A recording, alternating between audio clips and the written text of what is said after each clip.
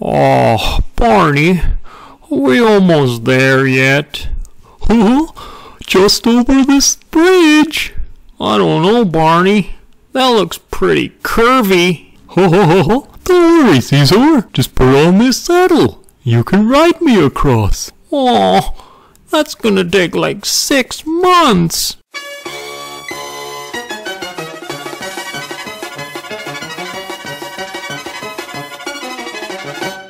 Hello and welcome to CEAZOR Snack Sandwich. Today we're on Binance Smart Chain taking a look at a stablecoin DEx called NRV. So let's swing over there and take a look at it. Here is NRV, the landing page. I'll put a link to this in the description as usual. So basically it's a DEx for stablecoins on the Binance Smart Chain. And currently it allows you to swap between these 3 tokens, Binance, USDT, and USDC. Now, let's take a look at the DEx. Here is the simple swap right up here up front. And let's take a look at some of the levels of slippage. If I wanted to swap, say, 10, I would get 10 in a little bit. 100 in a little bit. So currently USDC or USDT is selling a little bit cheaper than Binance. And let's go up to 1,000 and 10,000 and 100,000. I'm still getting more. And then here. Once we go to 1 million, we start to lose a little bit, about $40, $30 or so. So there is a bit of slippage. There's a bit of price impact when you get up to 1 million, but 100,000, 200,000 should be okay, right? So it's not too bad. So let's swing into the pools because, that's what you want to do unless you're coming to trade. You're probably considering, oh, how can I make money from this other than, arbitrage and stuff like that.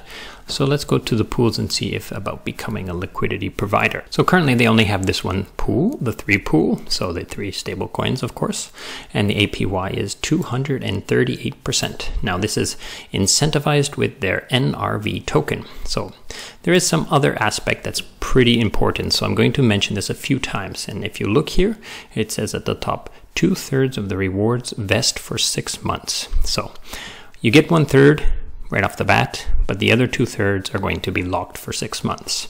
Now in the docs and in the Discord, I asked about this, I read about this, and it doesn't have a clear plan of what's going to happen after that 6 months, because the 6 months hasn't happened yet, right? So they're trying to decide how to best do it. But it's my opinion that they'll probably use maybe a day-to-day or a week-to-week. So after 6 months and 1 day, you will get 1 days of rewards. Or after 6 months and 1 week, you will get 1 week's worth of rewards. Now, that's just my assumption. I'm just guessing, but that's the logical way to do it. So let's go in and pretend we wanted to be a liquidity provider here. So when we come inside, we're met with this page here, and it has some details about the pools and so forth. And let's go down to here. So the first thing is there is a trading fee of 0.01, which is pretty cheap. But in the docs, it does say that it was reduced from 0.04 to 0.01 for the time being in order to incentivize people to use it. Okay, so this will probably go up to 0.04 in the near future. Now this money will go to the people who provide liquidity in the liquidity pool. Now there is a deposit fee, and this fee goes to the treasury. So the treasury will get this and decide what to do that through governance in the future. And I suspect that this fee will eventually be handed to, in some way or form, to NRV holders, the people who hold the token that you're rewarded with by doing this, right? So here's a price, the current price of the 3 pool stablecoin, the liquidity pool token that you will get by supplying. And down here, this is important. As you can see, there are 3 tokens, so each token should have a balance of 33.333333%, but they don't, right? So how do they try to fix this? How do they try to keep these pools at roughly 33%? They use it by incentivizing or rewarding or punishing people who put in the wrong coins. So let's say I wanted to put in $1,500 and I chose to use Binance US dollar. I would get a bonus of this much. Now this bonus comes from the minting of fewer or more liquidity pool tokens. Okay, so let's go over and delete this and put $1,500 100 here. As you can see, it's a negative because it's the high pool, right? It's the one that has a lot of it.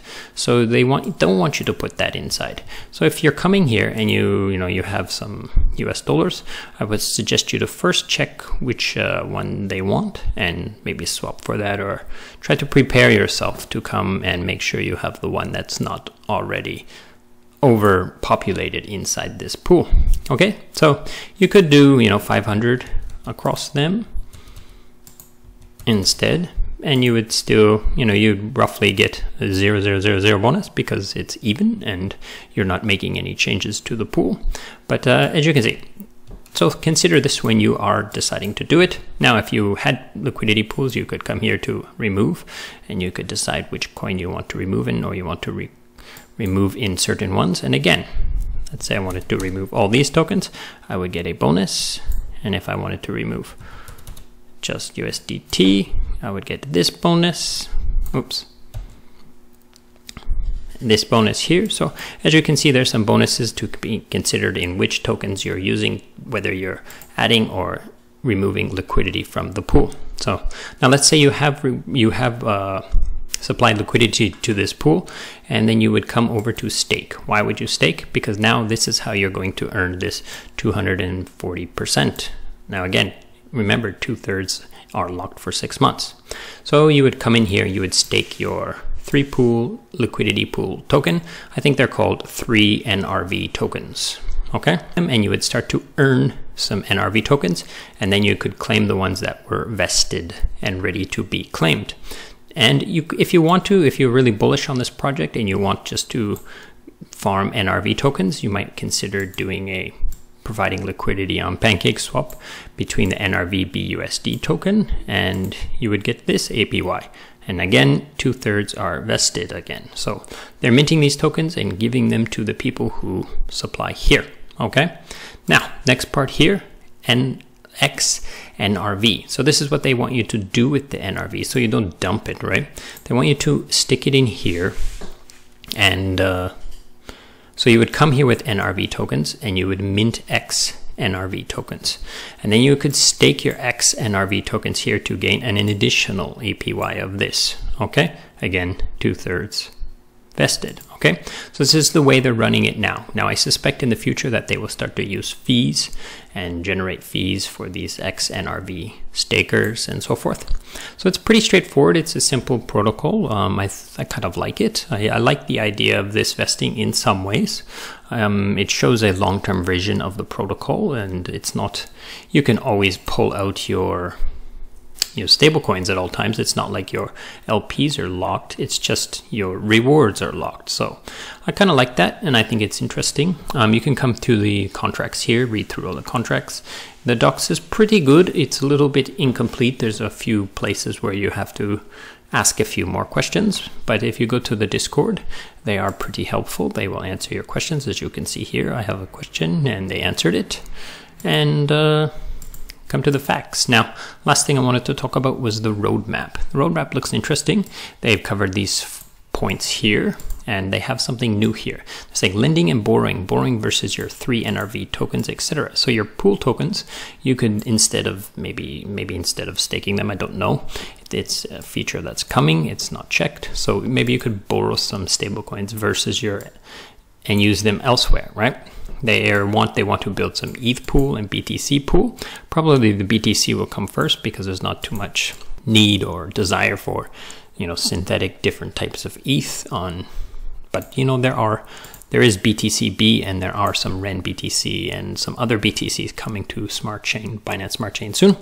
And they want some sound, just a little bloop, bloop, bloop, or something on the sound effects and so forth. So that's pretty much it. Okay. I hope you enjoyed this video. I hope you like what I've looked up. And if you have some more questions, I suggest you go to their their Discord and ask some questions there. Okay. Thanks for watching, and goodbye.